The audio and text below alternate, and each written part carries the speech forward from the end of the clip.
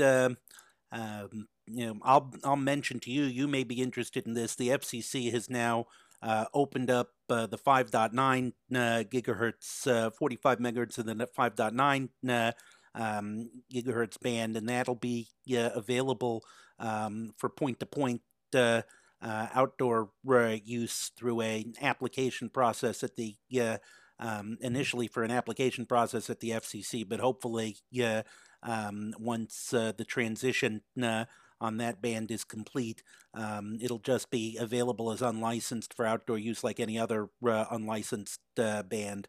Um, this is you may have heard about this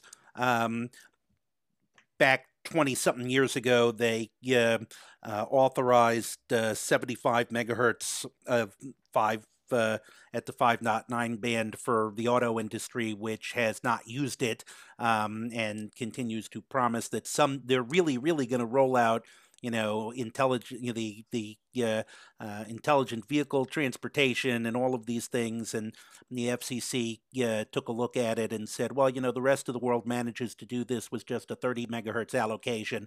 How about we take 45 megahertz of that back, and you guys join the 21st century? So that's a kind of a just to let you know, that'll probably be out there probably around the end of this year. There may be some new equipment for you guys to take a look at, but